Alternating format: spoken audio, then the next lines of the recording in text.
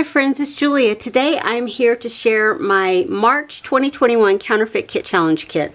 The inspiration for this month's kit is the Paper Addict Mommy-ish kit, and I think it is a digital kit. I don't know when it came out on the website. I didn't deep dive into it that far. I just know that it's a digital kit and it's based on very bright, bold colors. It has almost an office feel or a work from home or a journaling type feel. When you go to the website and you look at the inspiration photos, the examples of layouts that they've done, it is maybe school photos or work photos or different photos. Like one photo, one layout is about pens, and it may be that, you know, that person has an obsession with pens, and so that's what it's about. Another layout is about something that was written, maybe journaling. Another layout was about books and reading. So you can tell just based on what the kit looks like that it's got almost an office theme or a school type theme, you know, working with paper products and in a journaling or writing, paper clips and pens and typewriters and that kind of thing. So anyway, I looked through my stash and I really thinking about that theme. I have themes in my stash that match that, but I don't have the photos. I don't really have a lot of photos that match that theme that I haven't already scrapbooked. So what I thought, okay, I will pull the bright, bold colors from that kit to give it the same feel. Not the same, but the same feel. The kit had buttons and star shapes and paper clips and things like that. Lots of paper crafted ephemera like flowers and the pinwheels and those kind of things. There's enamel dots in it. Looks like word stickers or cut out phrases, that kind of thing. So what I did was I went into my stash. I found a paper kit that I felt like represented or had the same feel in the colors that it chose. So I pulled out this old Bo Bunny line, and it is a collection pack from 2016. I think I bought it at Hobby Lobby or someplace. So this one came with 18 sheets of double-sided designer paper and 1 sheet of cardstock stickers. Plus you have this introduction sheet that you can use to cut out designs or whatever you want from here.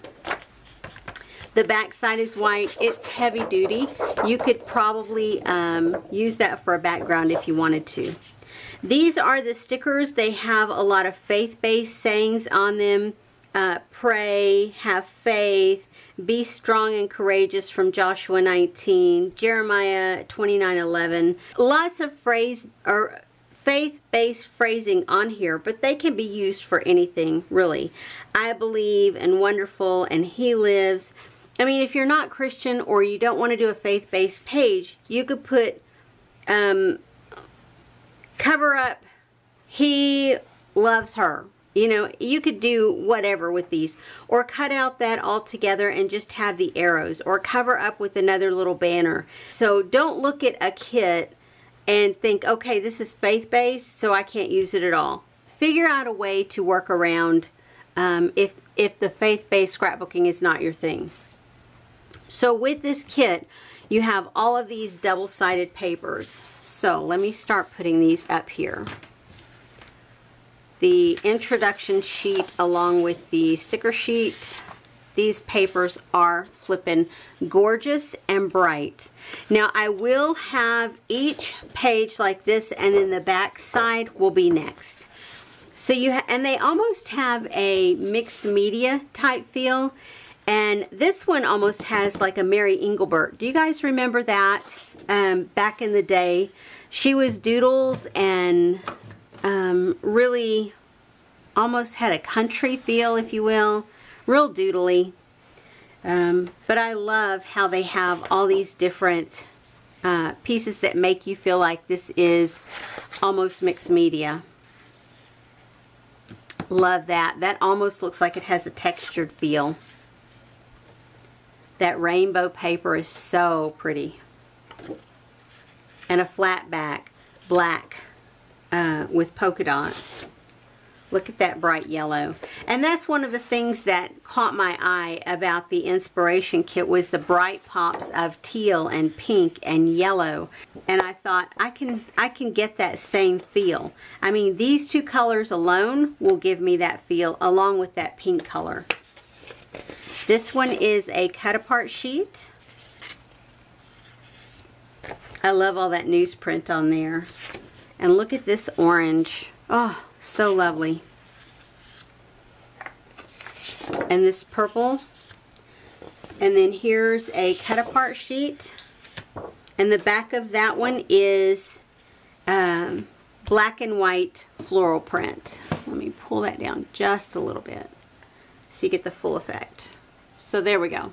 So there are all the papers. So as I was going through my kit, one of the first things that I do is I go to my Freckled Fawn stash and I try and pick out something from there as far as alphabets or embellishments that will match the kit. So I found this kit from November 2019. The first thing that I remembered when I was looking for a kit was this alphabet with this bright pink with gold lettering. And I actually have 3 sheets of the letter stickers. But this bold fuchsia pink felt like it went with this line immediately. Same with these stickers that came with this little kit here. These washi strips.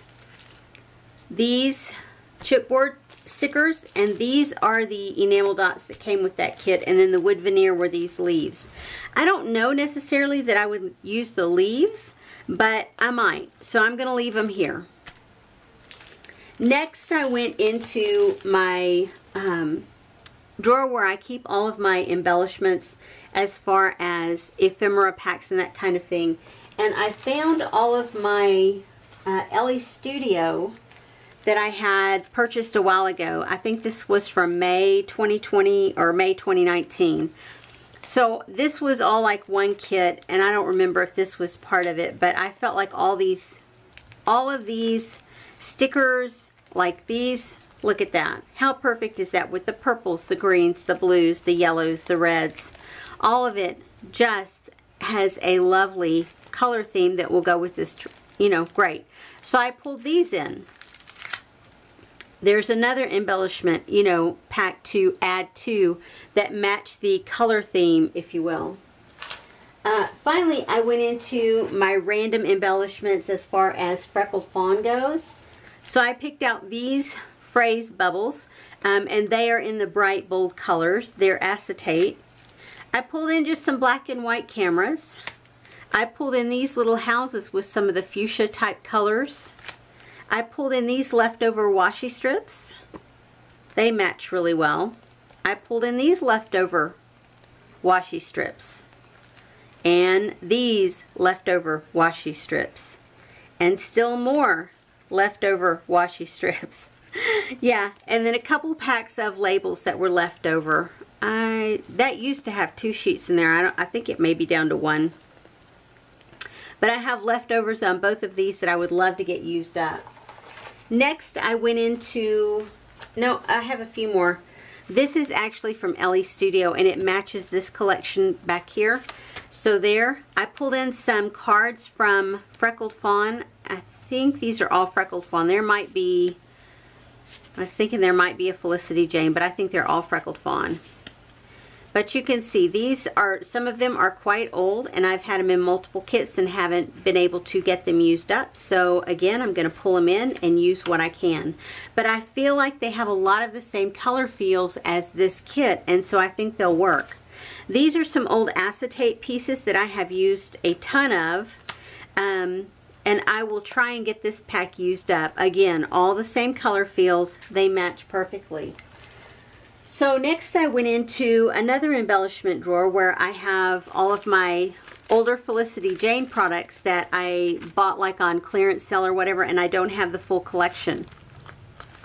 This is the Jamie line, and so I have the die cuts, which has a lot of the same feels, a lot of the same colors. The designer tabs, again, same colors. Some of these might not be exactly perfect, but that's okay. If they don't work, they don't work. And then the Puffy Alpha I have 2 sheets of that, and then the puffy stickers. These seem a lot lighter than the kit, but I think they will work to some degree. And then these are the Jamie cards, and again, I think probably not all of these will work, but some of them will, and I'll give it my best shot to get them used. There's ones with phrases on there, there's polka dots, there's hearts, there's some blue, there's another phrase. That yellow I think will match to some degree. Florals will match. Love this. Does that not match that perfectly? Yeah, those are stripes, more stripes, and another phrase. So I have all of those to play with.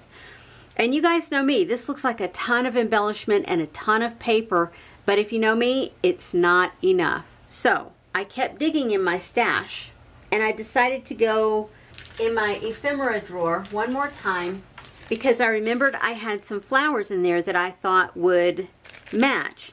They had the purples and the pinks and the bright fuchsia colors.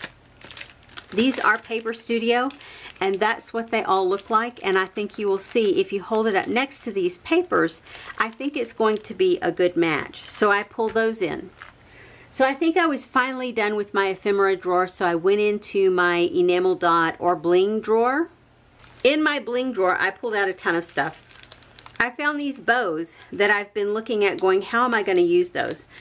But if you look up here, these colors are so perfect, so I'm going to use what I can out of this package. I pulled in lots of little leftover random packs of enamel dots.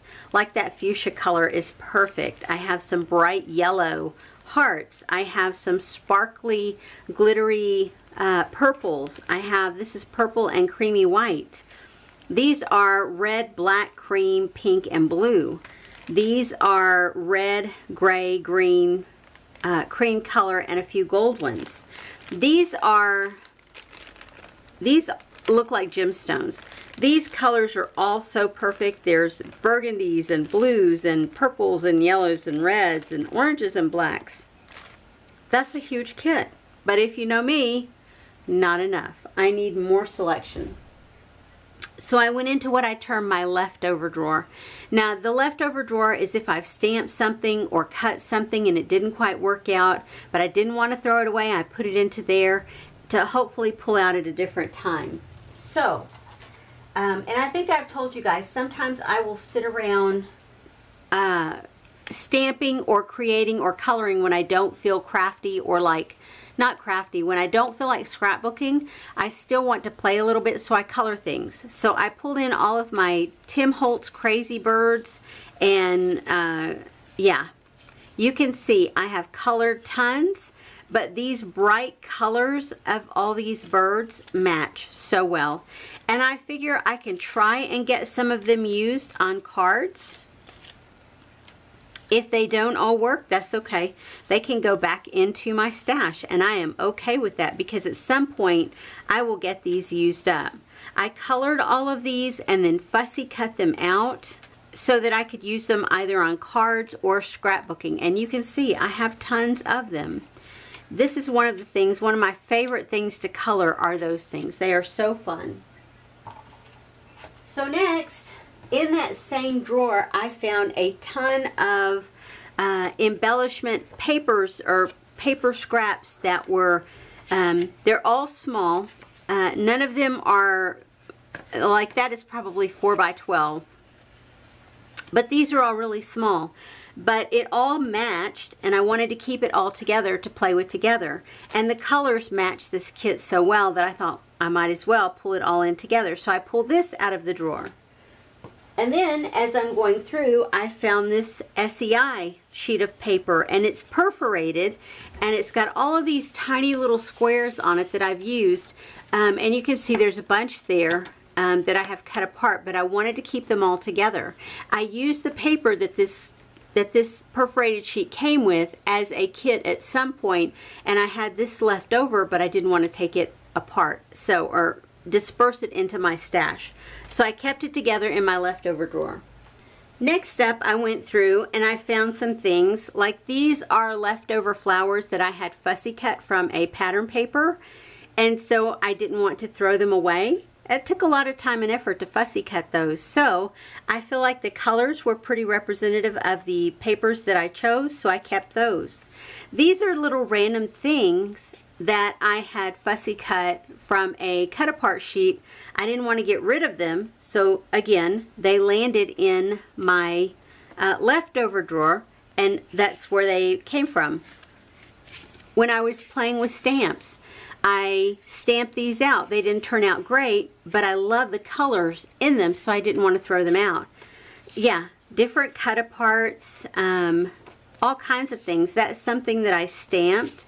These are from a cut apart sheet from a kit from a while ago. More that I stamped, more that I stamped, another cut apart.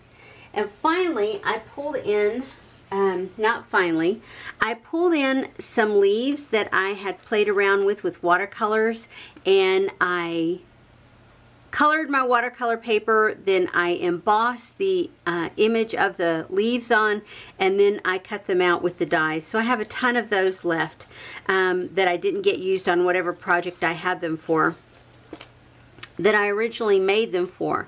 So I'm going to try and get some more of those used up. And then finally, my little girl stamps from Felicity Jane. I really went to town pulling those out. And these are all ones that my grandkids have colored in. And so some of them have been fussy cut out. And you can see lots of coloring. Lots of coloring. Lots of coloring. And these are all, when my grandkids do them, they're all super bright, bold colors. My youngest, or my middle granddaughter, is all about monochromatic looks a lot of times. So we have green hair, green dress, green sweater, green shoes. This one is pink. Pink hair, pink dress, pink shoes, pink cupcake, pink everything. Now finally, I went through, I'm still pulling from that same leftover drawer. These are all images that I stamped and fussy cut out for a project a long time ago, and I have slowly been plugging away at these, using them a little at a time, and I have a ton in all different colors, and so I'm going to try and get some more used this go around, because I feel like all of these colors match, are represented in the papers that I pulled. And this is just a ton of hearts.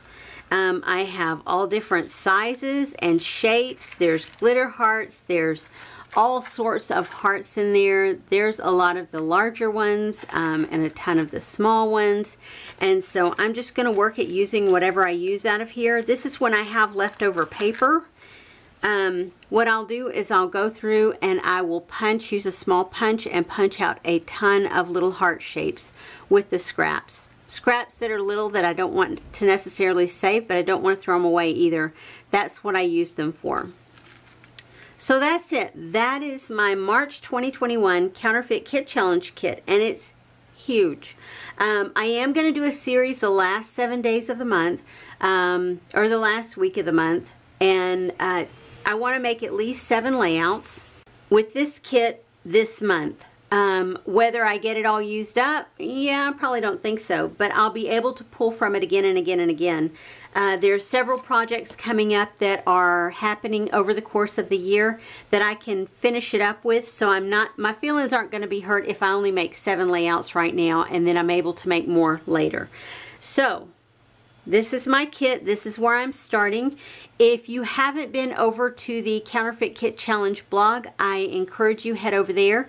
If you haven't been to their Facebook group, I encourage you to go over there. There's some amazing kits that people have pulled together, and the designers for this kit this month, oh my goodness, they have done a remarkable job pulling their kits together, and they're just amazing, and I can't wait to see what they're creating with their kit. So, if you're interested in seeing what I pulled together with this kit, check out the end of the month, the last week of the month, and I'll have the series up every day for 7 days. But be aware, I am doing the 30 Days of Sketches with Christy's Beautiful Life this month, so those are taking precedent. I'm trying to get those done early enough that, or early enough in the day, or late enough in the night that I can post them the next day when they're due, so that I'm part of her daily blog hop, if you will. Anywho, or daily YouTube hop. Anyway, I appreciate you guys being here. I appreciate you guys watching, and I hope this inspires you to get into your stash, pull out some of your older products and use them up. Use them to create things. You bought all this wonderful, beautiful stuff. Use it to create some wonderful, beautiful things. Anyway, guys, I will see you on the next video. Have a great day, everyone. Bye-bye.